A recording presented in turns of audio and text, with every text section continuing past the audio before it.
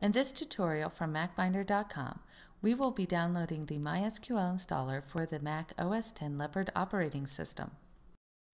Open your web browser and enter www.mysql.com.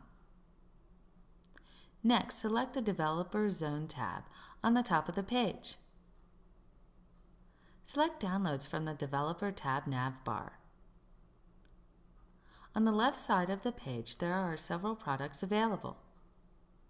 For this example, select MySQL Community Server. The latest stable version is currently version 5. Go ahead and scroll down the list of platforms MySQL is compatible with.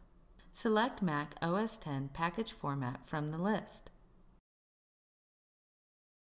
Since we are installing Leopard on an Intel-based system, we'll select Pick a Mirror in 10.5 x86. You have a choice of creating an account with MySQL. But for this example, we'll select No thanks, just take me to the downloads. Since we are using a web browser, select the option for HTTP. Depending on your browser, this box might appear differently.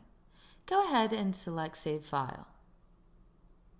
The download usually takes a few minutes depending on your current connection speed.